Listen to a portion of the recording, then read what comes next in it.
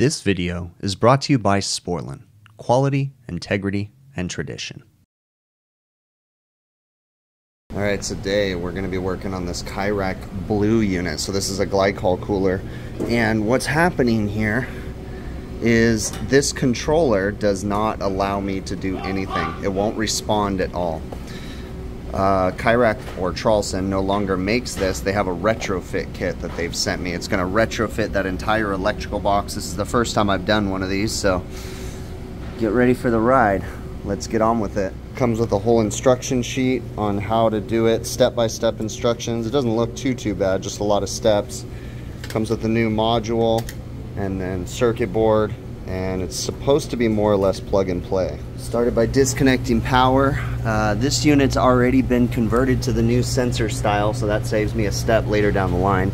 It says to disconnect all these power connections back in here, which are up in here. Here's the glycol pump. Insulation's to be,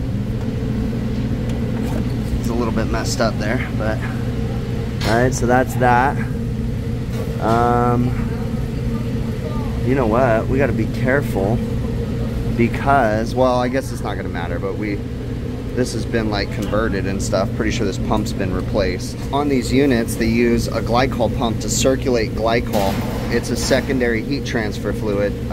Instead of running air across an evaporator coil with refrigerant in it, they have a flat plate heat exchanger in that insulated material right there, and the refrigerant stays on one side and the glycol then runs through these tubes and is pumped through the cold rail and through the base section. So there's no refrigerant where the food is at, it's just food grade glycol.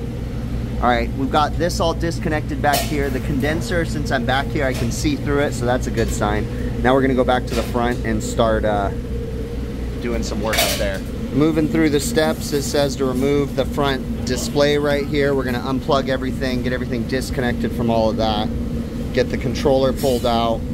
I'm assuming we're gonna mount the new one in there. It has specific instructions for removing the factory pressure control, but this one no longer has a factory pressure control, so it's super easy. I just cut the wires. Now we're gonna get this box out, which I got screws from the other side. It's kind of a bummer though, because the casters are all messed up, so moving this thing's kind of a nightmare. So there's a few steps that they tell you, like install the cable and mount this before you actually mount the box. That doesn't really make sense to me because I need to be able to move things around, and the least amount of stuff in my space on this area right here right now, the better. So I will mount that here in a few minutes, but right now my next step, I got everything disconnected, is to get this whole module out of here. Bunch of little Phillips head tech screws. There's 4 of them to be exact, and now it's loose, so we can be able to pull everything through from the other side. Once we do that, then this whole thing should pull out. The power cord will come out with it, and then we'll connect it to the new one and feed it through. All right, now the boxes are a little bit bigger, which kind of sucks. It's gonna be a little tight in there, but we'll get it going. We're no longer gonna use the IntelliTrol relay module, the hybrid relay. It's all built into that, which is a little concerning because now you're based off of a relay on a circuit board that you can't just change the relay. Having this guy right here was nice. I still have one of these in my shop and one of these. I just don't have the IntelliTrol display. I've kind of glanced through the instructions. I got to pull the power switch out because we got to use the old one and stuff. It starts getting a little messy when you get to this step, and some of the instructions are a little bit out of order and don't really make sense. Like, they make sense, but I mean the order of what you're doing things is a little different. So I connected the pressure control a little early because I got to push this box back, and then we're going to connect the solenoid valve and the condensing unit up in here right now. Then we're going to push the box back and use some tech screws to mount it to the back wall. Then we'll connect. See, like, this is one of the first things they want you to connect, and it's like, no, because that would be in my way right now to this display. So we'll do that last. But we're moving along. It's really not too bad. It's pretty self-explanatory, to be honest with you.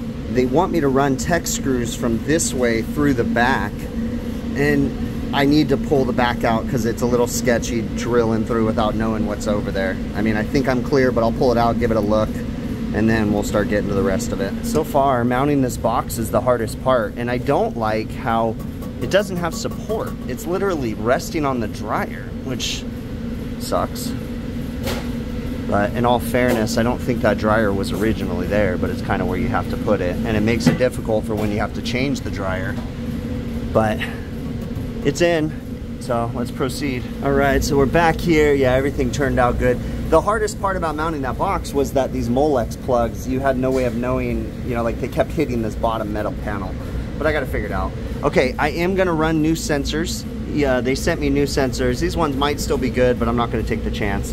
One thing I do like is in the instructions, they tell you which plug is the pump and which plug is the evap fan, because I unplugged them and then I didn't pay attention. So now I know the one going into the box is the evap fan, so that one's easy. And then the other one's the pump. There's not a very easy way to run new sensors because they're all encapsulated from the front in the box and they run through the walls to the back. You're not gonna change them. They actually tell you if you have to change sensors that you retrofit them and locate them in the glycol, both the blue and the green sensor. So what you saw here, them running down into there, is the factory recommended way for replacement sensors. So we're just gonna run new ones down in there. What I typically do is take a zip tie, use it as kind of a straight guide, and then tape them to it. And then you gotta make sure though, that it can't just go in the reservoir. It has to go all the way down into the flow. So you gotta get it all the way down there. So what I'll do is I'll mark it, mark it up here, so that way when I know, when I feed it down, when my mark gets to this point, you have to feel it. It's not just shove it down and call it a day. There's a 3/8 inch hole down at the bottom of here, and you gotta feed it down into the T all the way into the flow. Kind of a pain, but once you've done it enough times, it's not too difficult. All right, again, this is not the easiest thing. Gotta make sure you put the cap on. This is my mark of how deep it needs to go, and then I balled up the tape. That way you can't pull the sensors out through the hole that's in the cap. If you silicone the cap, you want to be careful not to silicone it to where there's no breather anymore, because there's actually a breather hole in here to relieve pressure. So now it's a fine process of feeding it down, trying to find the hole at the bottom and making sure it feeds all the way down. And this right here should come to the top of the bottle when I'm all done. All right, we got the sensors ran down inside. Sensor cable's routed that way. Still an ugly mess. There's no cover. The cover's been missing for this for a long time, so we just have to clean the condenser, but it's clean. So now everything gets done from the front side, the rest of it. All right, they got their oven running now, and it's got some sort of a bearing issue or motor going bad. It's loud, squeaking. Sorry for the noise. All right, we got everything in here. We're using the yellow sensor. We spliced it. That's what they say to do because you can't rerun the yellow sensor. The blue and the green are all plugged in. The advice I give you is plug them in order of color because it's hard to see back there. So I did the green first, the blue second, the yellow third. And other than that, this guy's ready to start up. This wiring in here is a bit messy, kind of silly, but I'm gonna put the cover on and then we're gonna turn power on and hope it doesn't blow up. Plugged it in and 1, 2, 3, please don't blow up. Power's coming on. I'm assuming that's normal startup. It's not flashing for me, it's just doing that for you guys. Condensing unit's running because it's probably pumping down. All right, I need to go through the programming and see how this thing works and what happens here. All right, well, I talked to technical support at Kairak and they told me that error message right there means that it does not have communication for some reason with the display, or there's a potential problem with the cable. So they're telling me that you have to change the display and the cable. Now they are saying that it will work. It'll factory set at 27.5 degrees and it'll operate. It's kind of a bummer, brand new, and it won't work, but they are saying that you have to be very careful when you put this display in not to push in the center when you're snapping it in because you'll ruin the display, which it says that in the instructions, and I specifically pushed just on the outside edges. But there's nothing I can do about this. I tried reversing the cable too because they said sometimes that can be a problem. I tried making sure that this cable has good communication. It does. They just basically said that I got to change the display and the cable, so I'll go ahead and order those parts. Kind of a bummer, huh? All right, well, I'm back and I'm dubbing this because I'll let you guys hear the sound of this oven. Yeah, that's pretty hideous. It got worse since the last time I was here. So it took a couple weeks, but I got a new controller. Everything swapped back over. We're going to get ready to turn this guy back on and hope nothing blows up.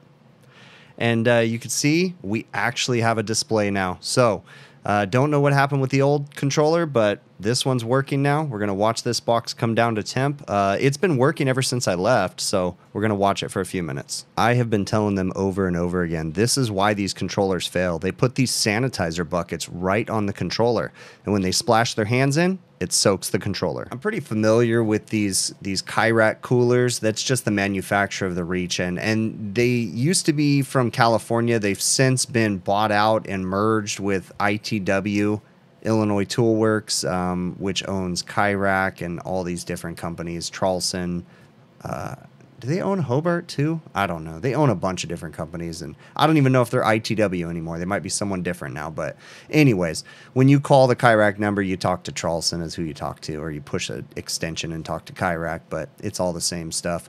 When that happened, they started implementing the Charleston controllers, the IntelliTrol controllers, because that's what was in here before. And then the IntelliTrol controller's been phased out, and now they have this new one. So we've been waiting for this for a couple months, this conversion kit, and it was kind of a bummer to get the conversion kit and then to have it not work. You know, it is what it is, I guess. At least it was just the display, and the cooler itself still ran based on the circuit board, so we just didn't have a human interface with it. So it limped along until we can get back. I actually found, if you noticed, if you go back towards the end of the video, when I came back out, it was at 34 degrees. That's a little high for this box. And what I actually found, even though the manufacturer told me it was factory set to 27 degrees, no, it was factory set to 34 degrees. Surprising that they weren't complaining about the temperatures in the box, but regardless, I got it set back down once I had the human interface where I could actually interact with it. I got it set back down to 27 degrees like it's supposed to be set to, and the unit's operating properly. So for a quick rundown, this particular unit is a refrigeration unit that has a secondary fluid that uses glycol that pumps it throughout the box. So a lot of people ask, well, why the heck go through the process? Why not just use normal refrigerant? What they're doing is they're removing the refrigerant from the food safe area, okay? Another thing that I can tell you 100% with these Kairak Blu units, we no longer have as many refrigerant leak problems. Before, they were prone to evaporator failures because of the way they store the food in the box, and it was just deteriorating them, and then the refrigerant would leak out and it was a problem. I personally have not had a single evaporator failure or heat exchanger failure now when the glycol's in the indoor coil. Personally, okay? Now that I say that, I'll probably have a failure and you'll have a glycol rupture or something like that, but it would just be glycol, it wouldn't be refrigerant, so it's easier that way. The other thing I notice about these boxes too is they take a long time to come down to temperature, but they perform like insanely well in really hot kitchens. With the cold rail up top, they can leave the top off of that thing and they don't have any problems with temperatures in their food all the way throughout. They have very good consistent temperatures with these glycol units or Kairak Blu units, as opposed to the old school pan chiller motors that had refrigerated cold rails and air moving across it. This one doesn't have any air moving across it. It's just the cold glycol surrounding the pans. They surprisingly do really well. The crazy thing though is these boxes are $25,000 to $35,000. That was before the inflation stuff that happened. So I could imagine they're even more expensive now. They're very, very expensive, like insanely expensive. And that's the customer's good pricing too. I'd probably have to pay a heck of a lot more for these things.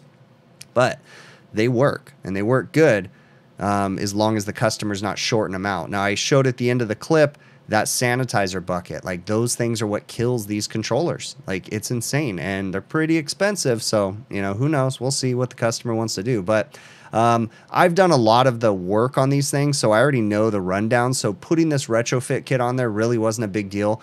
I did tell them over the phone when I called them, some of their steps are a little out of place. Like, I'm not going to mount the display before I mount the relay module and the boxes and all that stuff. That's just silly because I need that room in there. But, I mean, it's all good. For the most part, you know, it was a pretty easy install.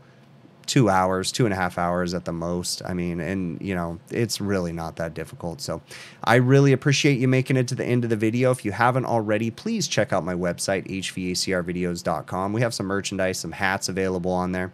Also, if you're interested in supporting the channel, there's a really easy way to support this channel, and that's literally just watch the videos from beginning to end. That really is the easiest way, okay? A couple other ways if you're interested in doing so: PayPal, Patreon, YouTube channel memberships. There's links in the show notes of this video. Last but not least, if you go to TrueTechTools.com and you use my offer code BIGPICTURE, go through their website, see if you like any tools. They have some pretty good pricing on there. If you use my offer code BIGPICTURE on majority of the items on their website, you get an 8% discount, and that's Big Picture, one word. You get an 8% discount, and then I get a small commission from that sale. Doesn't cost you anything else. It's just an affiliate link. So check out TrueTechTools.com. I really do appreciate you. Thank you so very much, and we will catch you on the next one.